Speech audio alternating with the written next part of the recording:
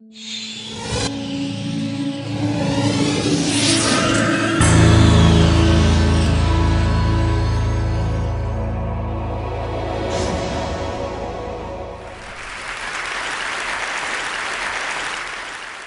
change is already a heavy topic, and it's getting heavier because we're understanding that we need to do more than we are, right? We're understanding, in fact, that those of us who live in the developed world need to be really pushing towards eliminating our emissions.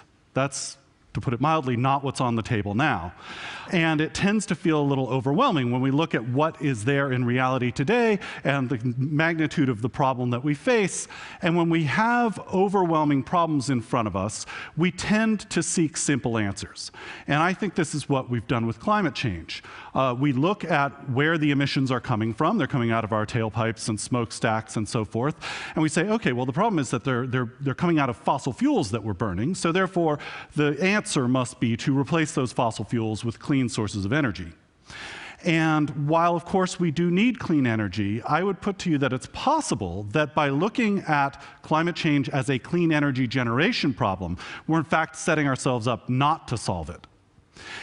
And the reason why is that we live on a planet that is rapidly urbanizing.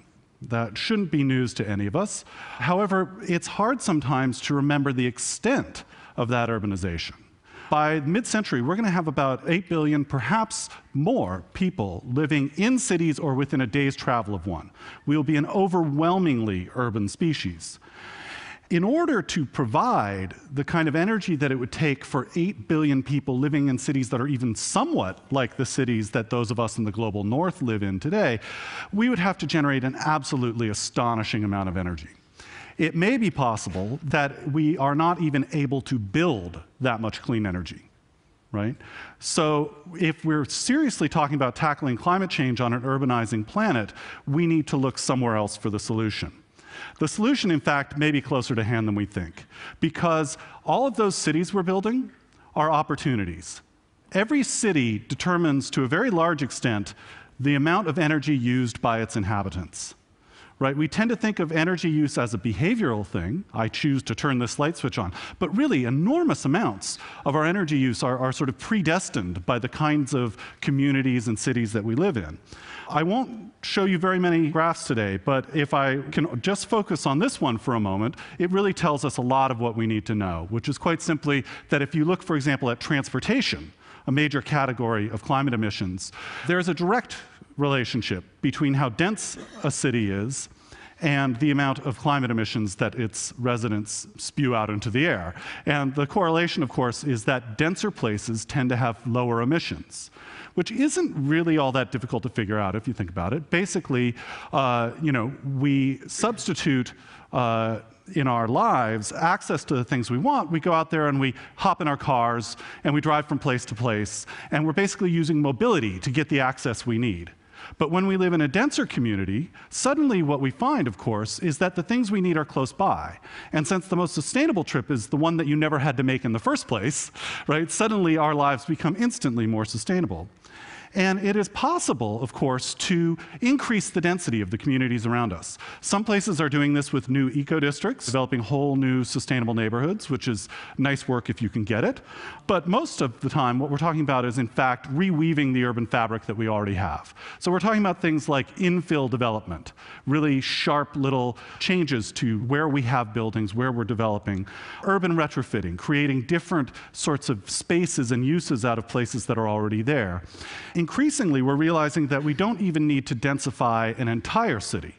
What we need instead is an average density that rises to a level where we don't drive as much and so on. And that can be done by raising the density in very specific spots a whole lot.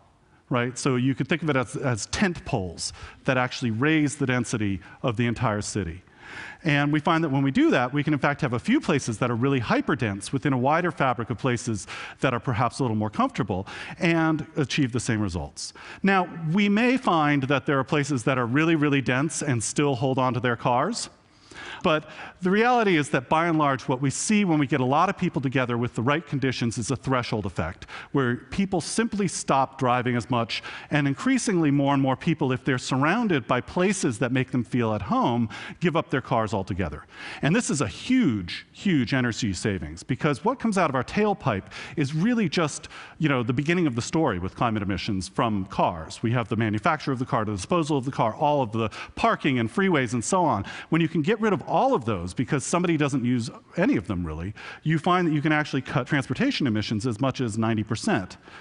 And people are embracing this. All around the world, we're seeing more and more people embrace this sort of walk shed life. People are saying that it's moving from the idea of the dream home to the dream neighborhood.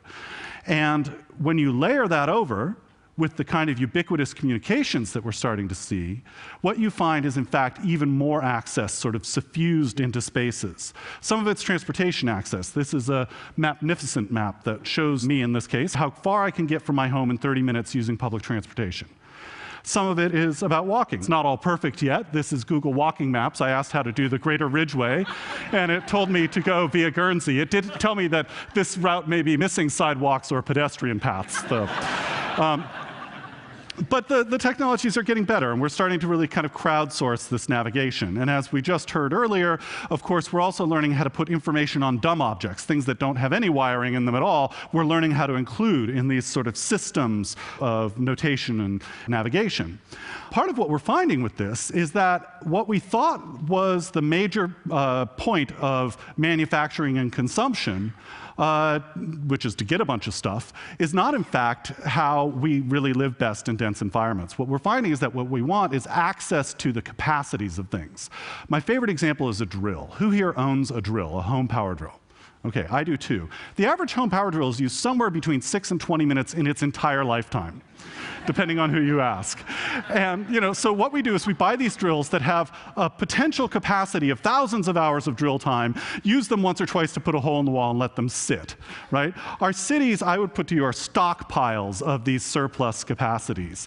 And while we could try and figure out new ways to use those capacities, such as cooking or making ice sculptures or even a mafia hit, what we probably will find is that, in fact, turning those products into services that we have access to when we want them is a far smarter way to go. And in fact, even space itself is turning into a service. We're finding that people can share the same spaces, do stuff with vacant space. Buildings are becoming bundles of services, right? So we have new designs that are helping us take mechanical things that we used to spend energy on, like heating, cooling, et cetera, and turn them into things that we avoid spending energy on. So we light our buildings with daylight. We cool them with breezes. We heat them with sunshine. In fact, when we use all these things, what we found is that in some cases, energy use in a building can drop as much as 90%, which brings on another threshold effect I like to call furnace dumping, which is quite simply, if you have a building that doesn't need to be heated with a furnace, you save a whole bunch of money up front. These things actually become cheaper to build than the alternatives. Now, when we look at being able to, slash our product use, slash our transportation use, slash, our building energy use, all of that is great, but it still leaves something behind. And if we're going to really, truly become sustainable cities, we need to think a little differently. This is one way to do it. This is Vancouver's propaganda about how green a city they are. And certainly lots of people have taken to heart this idea that a sustainable city is covered in greenery. So we have visions like this, we have visions like this, we have visions like this. Now, all of these are fine projects, but they really have kind of missed an essential point, which is it's not about the leaves above, it's about the systems below. Do they, for instance, capture rainwater so that we can reduce water use? Water is energy intensive. Do they perhaps include green infrastructures so that we can take runoff and water that's going out of our houses and clean it and filter it and grow urban street trees? Do they connect us back to the ecosystems around us by, for example, connecting us to rivers and allowing for restoration? Do they allow for pollination? Pollinator pathways that bees and butterflies and such can come back into our cities? Do they even take the very waste matter that we have from food and fiber and so forth and turn it back into soil, right? And sequester carbon, take carbon out of the air in the process of using our cities? I would submit to you that all of these things are not only possible, they're being done right now. And that it's a darn good thing. Because right now, our economy, by and large, operates, as Paul Hawkins said, by stealing the future, selling it in the present, and calling it GDP. And if we have another 8 billion or 7 billion or 6 billion even people living on a planet where their cities also steal the future, we're going to run out of future really fast. But if we think differently, I think that in fact we can have cities that are not only zero emissions, but have unlimited possibilities as well. Thank you very much.